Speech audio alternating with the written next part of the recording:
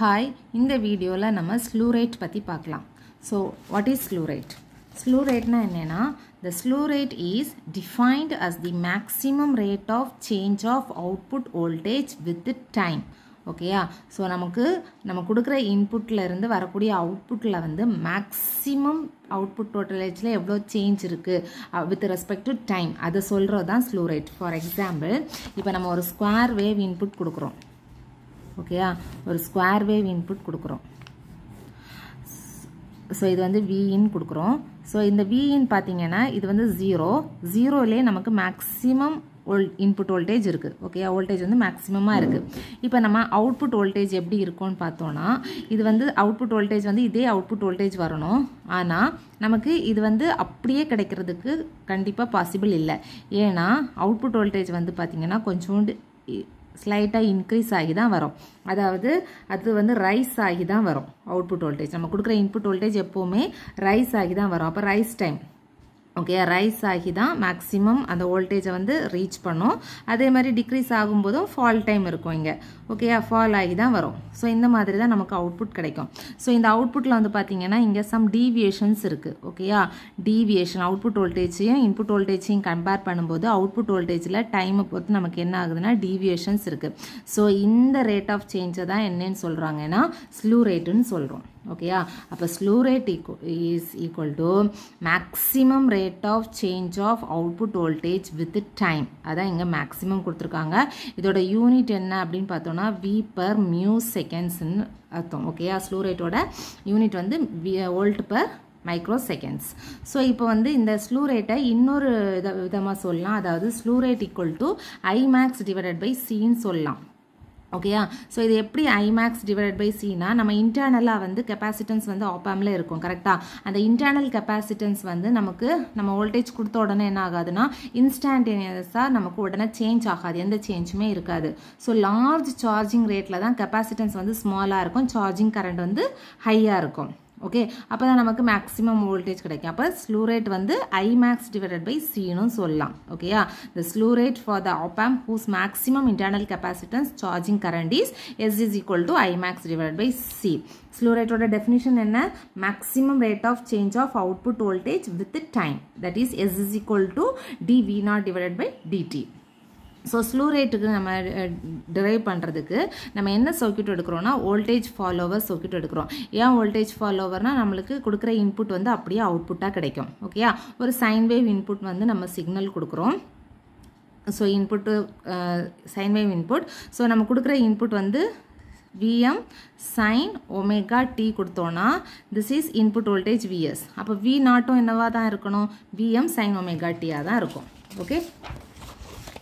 So output வோல்டேஜும் we not equal to VM sine omega t. ஏன்னா நம்ம use பண்ணுறது வந்து வோல்டேஜ் ஃபாலோவர் சர்க்யூட். வோல்டேஜ் ஃபாலோவர்னா நம்ம என்ன இன்புட் கொடுக்குறோமோ அதுதான் நமக்கு அவுட்புட்டில் கிடைக்கும். அப்போ இதை rate of change of output voltage நம்ம எழுதுகிறோம். Rate of change ஆஃப்னாலே D by DD into we not.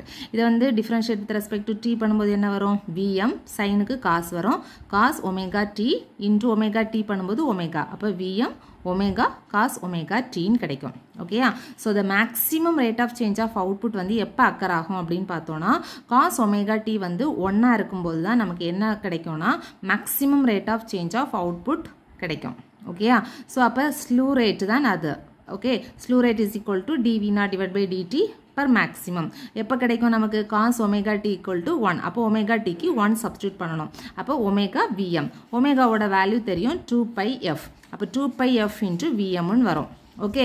So இதோட யூனிட் என்னன்னா வி பர் செகண்ட். இதை மைக்ரோ செகண்ட்ஸில் எழுதணும். Per micro seconds. அப்போ 10⁻⁶ வரும். ஓகே? ஸோ தட் இஸ் எஃப்ங்கிறது நமக்கு தெரியும் இன்புட் ஃப்ரீக்வன்சி. விஎம் அப்படிங்கிறது peak output voltage. Okay? So இதில் இருந்து எஃப் கால்குலேட் பண்ணணும். அப்போ எஃப் கால்குலேட் பண்ணும்போது என்ன வரும்? எஸ் இன்ட்டு 10⁻⁶ டிவைடட் பை 2π விஎம்னு வரும். கரெக்டாக?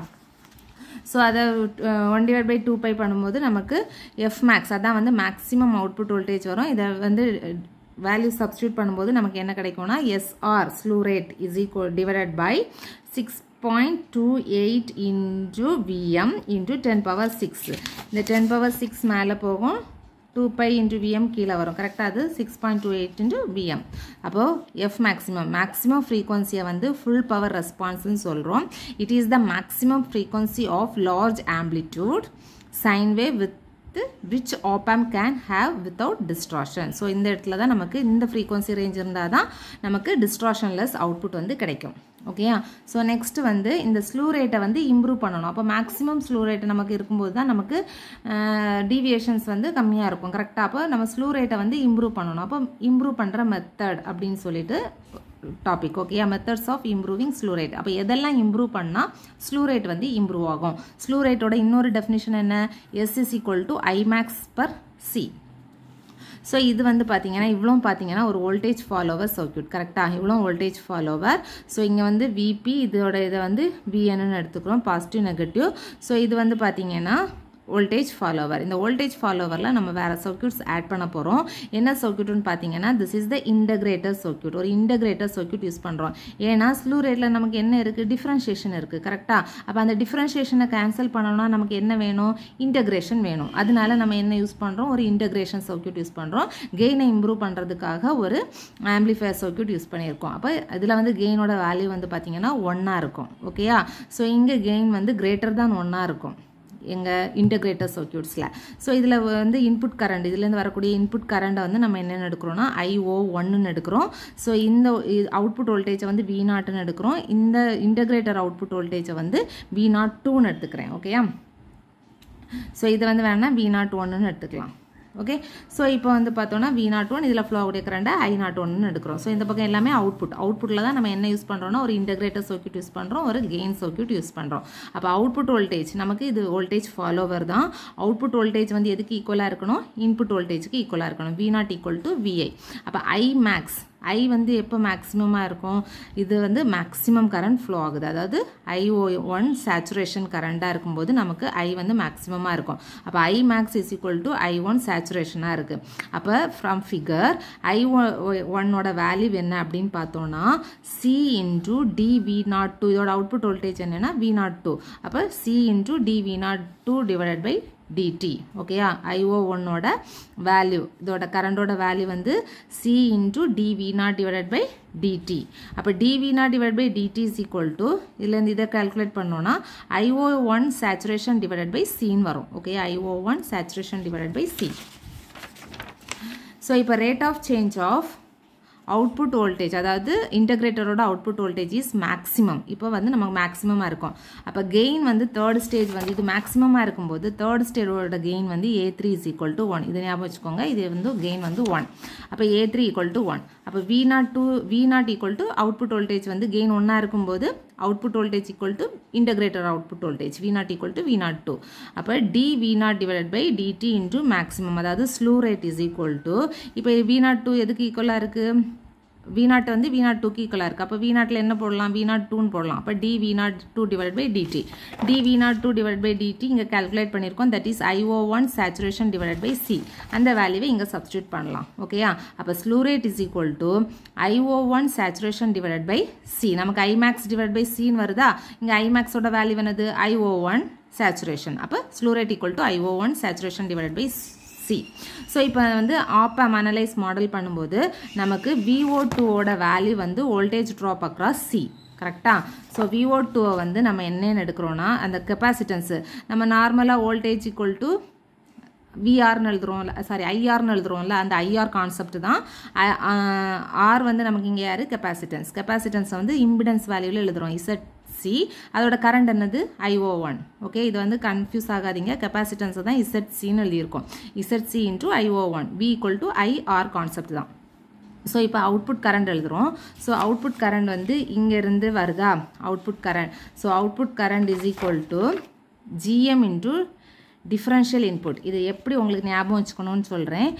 ட்ரான்ஸ் கண்டக்டன்ஸ்னால் எல்லாருக்குமே தெரியும். GM equal to output current divided by input voltage. இதுதான் trans conductance GM. நம்மளோட output current வந்து என்னன்னு பார்த்தோம்னா IO1. input voltageல வந்து ரெண்டு voltage இருக்கு difference VP minus VN. Okay. அந்த VP minus VN. Okay transconductance output current divided by input voltage இது வந்து definition of transconductance output current divided by input voltage output current வந்து IO1 input voltage வந்து difference of VP minus VN அப்ப VP minus VN அப்ப output current என்ன எழுதலாம் GM into VP minus VN எழுதலாமா IO1 எழுதலாமா அதான் IO1 is equal to GM1 into VP minus VN அப்ப V02 நமக்கு இங்க இருக்கா so இந்த V02 ல இந்த IO1 வேல்யூவை சப்ஸ்டிட்யூட் பண்ணனும் அப்ப V0 equal to ZC into GM1 into VP minus VN ன்னு வரும் V02 is equal to okay V0 already நமக்கு தெரியும் V02 equal to V0 எப்ப கெயின் வந்து 1 இருக்கும்போது கரெக்ட்டா அப்ப இத V0 ன்னு எழுதலாம் V0 equal to ZC into GM1 VP minus VN ன்னு வரும் ZC அதாவது கெபாசிட்டன்ஸ் வந்து ZC எப்படி எழுதுவோம் XC ன்னு எழுதுவோம் அதாவது 1 divided by j omega c ன்னு எழுதுவோம் கரெக்ட்டா அப்ப V0 is equal to 1 divided by j omega c GM1 VP minus VN ன்னு வரும் ஓகே சோ அத இதுக்கு அந்த வேல்யூவை தான் எழுதி இருக்கேன் சோ அவுட்புட் கெயின் எழுதணும் இப்போ நம்ம ஆப்-ஆம்ப் கெயின் கண்டுபிடிக்கணும் கெயின் வந்து என்னது output voltage divided by input voltage நமக்கு என்னது VP minus VN அப்ப V0 divided by VP minus VN equal to GM1 divided by j omega c ன்னு வரும் ஓகேயா சோ இத மாடுலஸ் எடுத்தோம்னா அந்த j போய்டும் கரெக்ட்டா மாடுலஸ் எடுத்தோம்னா j போய்டும் அப்ப GM1 omega c ன்னு வரும் சோ இப்போ ஒமேகாவோட வேல்யூ நமக்கு தெரியும் 2πf இந்த f இங்க எடுத்துட்டு வரலாம் அப்ப gain into f is equal to GM1 divided by 2πc ன்னு வரும் ஓகே சோ இது வந்து இப்படி இருக்கட்டும் இப்போ gain bandwidth product வந்து ft ன்னு மென்ஷன் பண்ணுவாங்க that ft equal to gain into frequency அப்ப gain into frequency equal to ft okay அப்ப ft equal to நமக்கு என்ன வரும் இந்த a ஓட வேல்யூவை இங்க சப்ஸ்டிட்யூட் பண்ணலாம் இந்த வேல்யூவை அப்படியே இங்க எழுதலாம் அப்ப GM1 2πfc ன்னு வரும் இதுல இருந்து c கால்குலேட் பண்ணா ft இங்க வரும் கரெக்ட்டா c is equal to GM1 divided by 2πft அப்போ இப்போ இந்த c ஓட வேல்யூவை நம்ம எங்க சப்ஸ்டிட்யூட் பண்ண போறோம்னா ஸ்லூ ரேட்ல சப்ஸ்டிட்யூட் பண்ண போறோம் ஸ்லூ ரேட் நமக்கு என்னது IO1 saturation divided by c கரெக்ட்டா இந்த c ல சப்ஸ்டிட்யூட் பண்ண போறோம் c ல சப்ஸ்டிட்யூட் பண்ணா என்ன வரும் நமக்கு so s equal to IO1 saturation divided by c ஓட வேல்யூ நமக்கு என்னது GM1 divided by 2πft இங்க வரும் ஓகே சோ அதுதான் இங்க எழுதி இருக்கேன் 2πft divided by GM into IO1 saturation இது வந்து ஸ்லூ ரேட் இப்போ ஸ்லூ ரேட் வந்து நம்ம இங்க பார்க்கிறது methods of improving slew rate அப்ப ஸ்லூ ரேட் இம்ப்ரூவ் பண்ணனும்னா நமக்கு எது மேக்ஸिमமா இருக்கணும் IO1 மேக்ஸिमமா இருக்கணும் அதாவது IO1 இன்கிரீஸ் ஆச்சுனா ஸ்லூ ரேட் இன்கிரீஸ் ஆகும் அதே மாதிரி பேண்ட்வித் ப்ராடக்ட் வந்து இன்கிரீஸ் ஆச்சுனா gain bandwidth products இன்கிரீஸ் ஆச்சுனா ஸ்லூ ரேட் இன்கிரீஸ் ஆகும் transconductance reduce ஆச்சுனா ஸ்லூ ரேட் வந்து என்ன ஆகும் இன்கிரீஸ் ஆகும் அப்ப இந்த ரெண்டும் இன்கிரீஸ் ஆச்சுனா ஸ்லூ ரேட் வந்து இன்கிரீஸ் ஆகும் transconductance decrease ஆச்சுனா ஸ்லூ ரேட் வந்து இன்கிரீஸ் ஆகும் அப்ப what is the method to improve slew rate increasing gain bandwidth product increasing IO1 saturation and reducing transconductance this is the method to improving slew rate 2 மார்க்ல கேட்டா இது எழுத தெரியணும் okay methods of improving slew rate அது இதுதான் okay so அந்த last வேணா equation எழுதிட்டு இதை எழுதுனீங்கன்னா ஈஸியா இருக்கும் சோ இந்த வீடியோ வந்து உங்களுக்கு புரிஞ்சிருக்கும்னு நினைக்கிறேன் தொடர்ந்து வீடியோஸ் பார்க்கிறதுக்கு நம்ம சேனலை Subscribe பண்ணுங்க Thank you